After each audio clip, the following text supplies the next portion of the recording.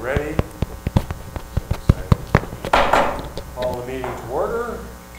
Welcome everybody, and Mary, if you would lead us in the Pledge of Allegiance. Ready to begin? I pledge allegiance to the flag of the United States of America and to the republic for which it stands, one nation, under God, indivisible, with liberty and justice for all. If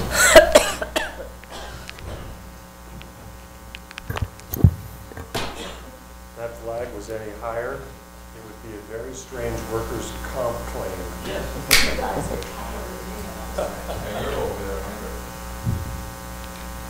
Okay, I'd like to welcome everyone to the Wednesday, August 5th regular board meeting, High Desert Water District. Item 2, roll call. Mary? Director Mays. Here. Vice President Huff. Here. President Statham. Here. Director Graham. And Director Muncy is absent tonight. Fighting fires.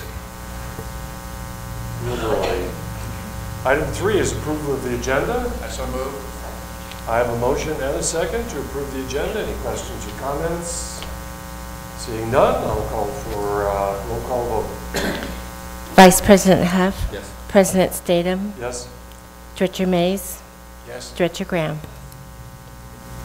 Thanks, Mary. Item 4, public comment. This is the opportunity for members of the public to address the board on matters within the board's jurisdiction that are not listed on the agenda. Please limit comments to 3 minutes or less. State law prohibits the board of directors from discussing or taking action on items not included on the agenda. Do we have anyone that would like to speak on public comment at this time? Seeing none, we'll bring it back to the board. Move on to the consent calendar. Items on the consent calendar are acted upon by one motion unless a member wishes an item to be acted upon separately, in which case it will be removed from the consent calendar. Got 4 items. A, the demand list, checks number 85296 through 85431. Item B, the wastewater demand list, checks number 1923 through 1941. Item C, the payroll demand list, 7/23/2015. And item D, approval of the Sage Estates will serve agreement. I'll entertain a motion. So I have a motion and a second to approve the consent calendar. Any questions or comments? Seeing none, Mary, roll call vote, please. President Statham. Yes? Director Graham. Director Mays. yes. Vice President Huff. Can I recuse myself on demand list numbers 85385 and 85393? Thank you. Item 6, additional floodplain analysis. Staff recommends that the board authorize the general manager to enter into a contract with Tetra Tech, Inc. in the amount of $73,016 for additional floodplain analysis of the wastewater reclamation facility property. And it looks like Assistant General Manager Mark Van leading the charge in this. Gotcha. Thank you, President Statham, members of the board. The floodplain analysis that the district had performed initially basically outlines the inundation of floodwaters due to a 100-year flood. So it's important while designing our plans that we take that into recognition. When Tetra Tech completed this initial study, it was to meet federal funding requirements. So what was given to the feds was enough information for them to approve the funding that we were getting. However, due to a lack of FEMA information on Covington Wash, south of this, mouth of the wash actually begins, Tetra Tech wasn't able to form a 2D model, and the constraints of that inundation mapping could vary either greatly in either condition or it could be a minuscule amount. So staff would like to do its due diligence, perform the 2D mapping on the sites, and prove it with Tetra Tech performing the work since they already are familiar with the project and have all the information. That concludes my report. I'll be happy to answer questions after public comment. Thank you, Mark. Public comment on this item? Seeing none, I'll bring it back to the board. Board discussion? Any board discussion? Yes. Yes. I see the real reason for this. We talk about 100-year floods, 500-year floods. It doesn't happen, we're in the desert, but a number of years ago, there was a storm that hit Joshua Tree National Park, came down Moncton Road, broke through the dirt berm, and came through that field, and didn't go down into the Yucca wash. It came right across the street into the house on the main highway and back a block from the highway.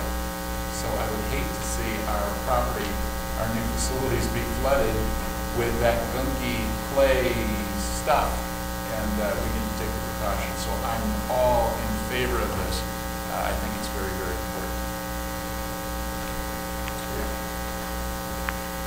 My only comment is it's a necessity to these to be done, so please do move on with it. Right. I find it interesting that having lived here for, jeepers, almost 40 years now, that I have experienced a 100-year flood about 3 times. It seems like every 10 years we get a 100-year flood. It might not happen across the street, but boy, if it happens on top of you, it is an amazing event to experience. So we have to figure that it's going to happen, and we have to be prepared, and so now's the time to do it. And I think it makes sense to do sole source in this case, since they are familiar with the project and it's a continuation of work previously done. I'd like to authorize the general manager to enter a contract with the contract on 17,016 for additional flood planning analysis of wastewater reclamation of Sullivan property. Second. I have a motion and a second. Roll call vote, please. Director Graham, President Statham, Yes. Vice President Huff, Director Mays. Yes. Okay, moving on. Item 7, Geographic Information System Wastewater Reclamation Project.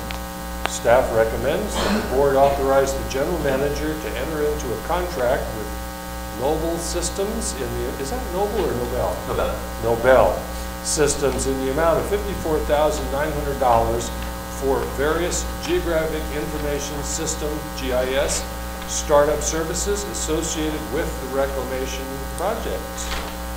Mark Bannock. Thank you, President Statham, members of the board. One thing that we've talked about a lot, actually, this past year is our GIS system for the water side. And one of those things that we've talked about is the substantial effort that we've had to put forth to bring that system to an accurate level that's comfortable for our guys in the field to utilize to locate mains and perform the maintenance that we need to do. Even out of all the work that we've still put into that, without digging up some of those areas, there's some areas that will still remain slightly on the unknown side as to what exactly we have there until, of course, URP comes through and replaces those areas. So this basically gets us started off on the right foot. It's going to allow us to take all of our plans that we have developed for the wastewater collection system, get them moved into our geo database, that all those line segments become part of our typical geo viewer. So we'll be able to see all of our lines on basically programs that we already have. In addition to this, Nobel throughout the project with this cost will continue to update those sections as those plans change with as-builts and things like that, so it'll remain fluid. And then also, they'll be making several different types of checklists for us to utilize in communication with contractors that will be working in the field. So when changes do occur, they'll be able to GIS that location, fill out a chart as to what changed, and then send that back to the staff so that we can manage that as well and our construction activities in the future. So that concludes my report. I'll be happy to answer any questions after public comment. Thank you, Mark. Public comment on this item? I would also like to add, I'm sorry. Sure. This item doesn't have any additional bids with it because they all are sole supplier for our areas. It's sticking with the same issue. Okay, well, seeing no public comment, I'll bring it back to the board. Director Graham? You said that they're going to continue to update, and that will that be additional charges added on, or is that included for a period of time? Yeah, you get so much, I think on this contract there was it's a $10,000 annual maintenance fee, which is what we pay for our water side. You don't get as many changes as what we'll get with this, but he's assured me throughout the entire project, whatever changes happen, they'll handle it. I think it's, very supportive, because I know it's a critical need, and it's going to save us a lot in the long run. Absolutely. I think it's a wonderful tool for communications, not only also for the construction that will be coming in and communications between organizations. They can be checking in on something and not having to go through you or Ed on every little detail. Plus the checks and balances of all the details, millions of details over and over to put all that stuff in. It's just amazing. And so I'm definitely for it. I sort of feel like I have one foot in the old world where that didn't exist, and you had old plans that were in some drawer somewhere, or a 20-plus year employee where most of the plans are in his head and you don't dare let him retire. There goes your GIS system. So this is very 21st century and positive and forward, and I agree that it's very appropriate. So I'll entertain a motion. So moved. Second. I have a motion and a second. So one call vote, please. Director Mays, Yes. Director Graham, Vice President Huff, President Statham. Yes. Let's see, item 8, asphalt grinder purchase. Staff recommends that the board authorize the general manager to purchase one asphalt grinder and trailer in the amount of $98,490 from the lowest qualified bidder, Asphalt Zipper Inc. And again, Assistant General Manager Mark Bannon. Thank you, President, Statham, members of the board. This will add to our CRP equipment that we're utilizing for the $7.2 million grant we got for Phase 1 water main replacements. Typically, in the past, CRP utilized one of these. I believe the model is 1995 year, I think. That's the one that we currently have available to us in our vehicle inventory or equipment inventory. It's gotten quite old over the years, and here lately, over the past few years, CRP has been contracting that portion of the work out to an asphalt grinding company. In order to make that worthwhile for the district, they have to come up and grind a substantial amount of trench for us so that they can get it all done within 1 to 2 days, and basically equals probably a third of the project at the time, somewhere in that range. Because we'll be working along some really busy roads, and because of scheduling conflicts that we've been noticing with the asphalt grinding company, staff's recommending purchasing a new one of these so that we don't get caught up in any scheduling issues, and then also we can grind portions of the road that's specific to the workload that we have for that day and not have to leave extensive trench open for a number of days. That concludes my report. I'll be happy to answer any questions at the public comment. Thank you, Mark. Public comment on this item. Seeing none, I'll bring it back to the board. Start down this way again. I am glad for this. I think that the $23,336 savings from the top to the bottom, I think that's well worth it for our consideration. I talked to Tony, who is the head of the CRP crew, and he filled me in on all the details, or a lot of them anyway, and he is sold for it, and the staff is sold on this, and the equipment will be a great blessing to our staff and the accomplishment when we get more efficient. So I'm for it. I just see it saving us money and safety factor. I agree with all of that. I do have one question about budget. Was this anticipated? Is this in the budget? This item wasn't included in our equipment budget, so it is additional in addition to. But there is enough money there in the budget to cover this. Okay. All right, that works for me then. I'll entertain a motion. So moved. I have a motion and a second. Mary, roll call vote, please. Director Mays, Yes. Vice President Huff, President Statham, Yes. Director Graham.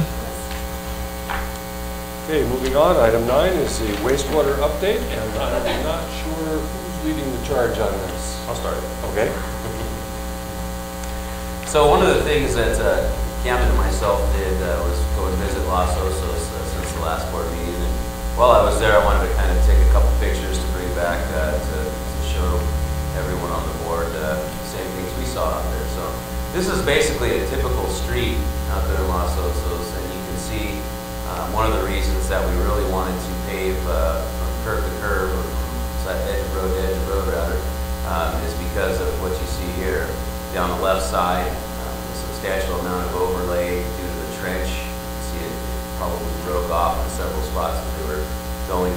the trench line there. And then every single one of those other little blacktop patches crossing laterally there are the service laterals going to the homes. So where every one of those are is another patch to deal with. So it doesn't look the prettiest. So it does look like it really, practically all passes the whole street, aren't they? Pretty much, yes. And in fact, I was told that, a lot of people actually enjoy the roads on this portion because a lot of the bad parts were gone. I guess they were really poorly allocated, having a lot of problems with them, so. So even at this, it's better than what they had. Correct, yeah. This is just another picture of that same thing. On the right side there, you have their wastewater line going up, and then back on the left side of the road there's a recycled water line coming down. So that's kind of the main thoroughfare of town. And then you hardly see it. A lot of them have a lot of stuff over the top of it, but right there, basically, to the middle right of the screen, you'll see that little white cap partially covered by this piece of the straw there. That's basically exactly what the district will be leaving on the property line of each private property connection. It's just a clean out of the cap line. So when the private property connections go to occur, that'll be dug up and taken off to the side. So you can see where a backhoe could sit behind that portion of it, dig that up, and not have to get up on the street to digging into business. And then just a quick picture of their clarifier. They have building and construction right now, their wastewater reclamation facility there. This is your ox ditches, which of course differs from the district's MDR system that we'll be using. And then just a quick architecture picture there of what they're trying to achieve. All their buildings are southward facing through that area to accommodate solar panels in the future. So the big thing about the trip, Kevin and I both gained a lot of contacts. We discussed their construction managers. We spoke with the project manager, Don Waddell, who's extremely helpful. And it's really neat, to see that the district is on the right track and has identified a lot of the issues that they've had up there in the past. And it's also good to see, some of those public outreach material and things of that nature that they utilize throughout construction and stuff to try to, keep the public informed and at ease with the amount of construction that's taking place. So it was a really worthwhile trip. Learned a lot. Tomorrow, a request for qualifications will be leading the district out into the world for our progressive design build, the wastewater reclamation facility. So this is a big step in the right direction. That'll be out for about 2 weeks before we hold a pre-request for qualifications meeting. That's not mandatory for anyone to show up and ask any questions before their submittals are due. And then on September 3rd, 2015, at 2 p.m., those statements of qualifications will be, that's the deadline for them to be delivered to the district. And we'll begin our review process of that. So sometime shortly after, once we've scored those, we'll schedule we'll shortlist them for the community. And we'll also schedule the interview process, which will also include the request for proposals. And that concludes I would just add that we're getting more interest now too in the construction management side for the construction of the collection system. And this week, Mark Bittman and I went to BB&K to go through the easement process. So we're going to give, it's called a notice of resolution. We'll be bringing that to the board in September, where potentially the properties listed may go to eminent domain. We have about 80 where we've contacted them, they've corresponded, but then they've just kind of stopped. So we're going to start the process. We think most of those will be settled, and there's about 30 though that we haven't located right now. So we've given them the firms to seek and search, and hopefully they'll find them, but if they don't, then we may have to go through the process in order to secure the property for our project. In reality, there's 188 owners that have agreed to the district's terms as far as their easements go, and there's like 25 that are with San Bernardino County Flood Control District that we would expect to happen real soon, and we're working with. So the numbers get real close. And I got a call from the senior center, so next week and the week after, we'll be going to 2 of their luncheons to talk about and update the project to them. On these ones that we're going to have to go through the budget process, is that going to cause any delays on anything, or are they not in the first phase? You know, it's not going to, you know, we get possession, but we don't, we get possession to use it, but we haven't settled on the price. So until that would go through the courts, and if we can never find an owner, but the attorney assured us we do have possession to put in our system. So it should not delay it. Okay, anything else? Progress. Yeah. All right, we'll move on to item 10, reports and comments. 10A, director's reports and comments. Director Red. Well, I wasn't able to attend last month's special district meeting, and it wasn't going well enough. And this month, the meeting is going to be for board members only. So I have some medical tests that day, so I'm going to do a teleconference, and then I need to use this office in this area.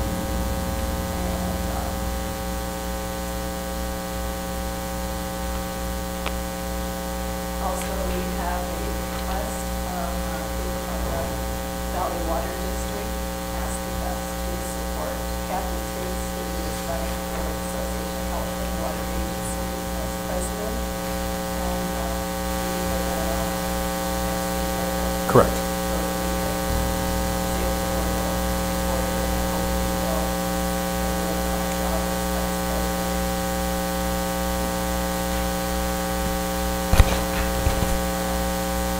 Oh, I just want to make a comment. I think it was a couple of weeks ago. I was in down to 7 and we had a leak somewhere in the intersection there. And the guy was out and basically watching all the struggle they had to try to find where that leak was coming from. But if I remember something wrong with that, I noticed it was not much of an option to try to do it.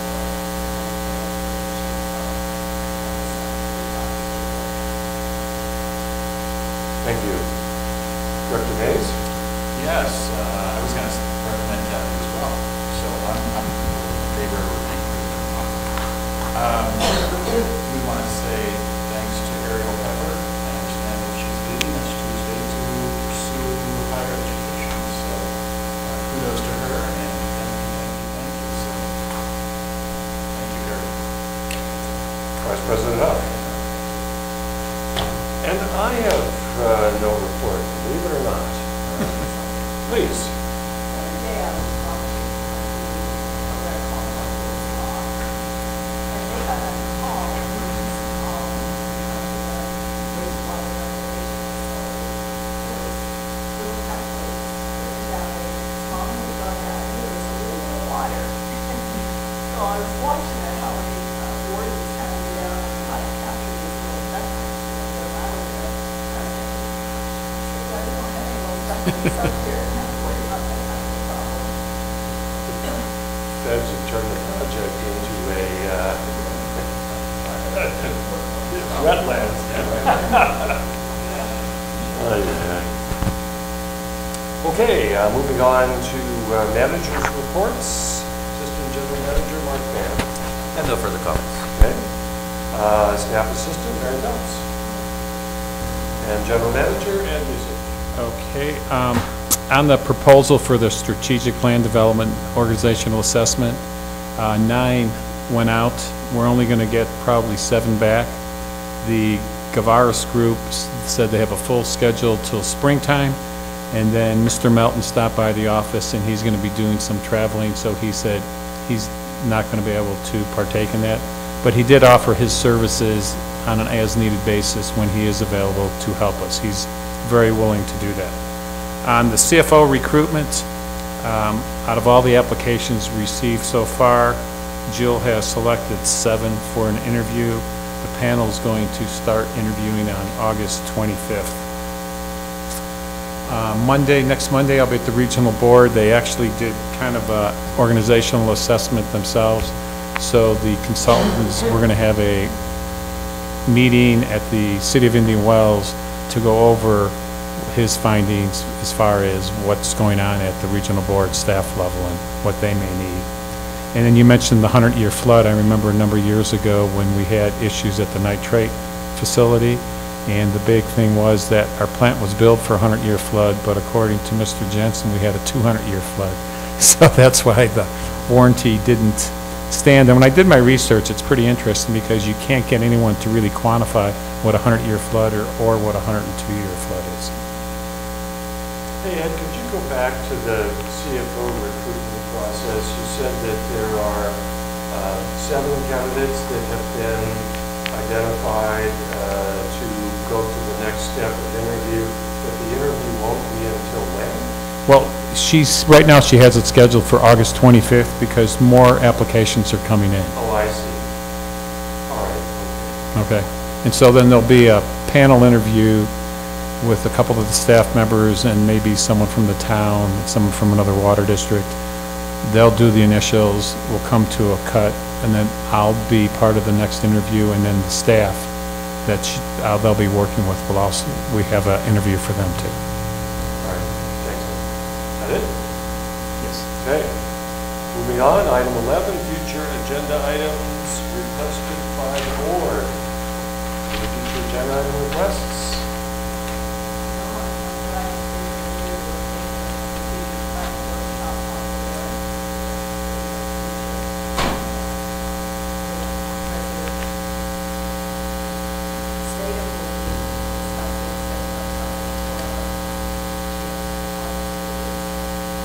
Yeah, I anticipate that probably closed session next meeting. All right. Well, short meeting. Thank you all very much for coming, and we'll adjourn the meeting.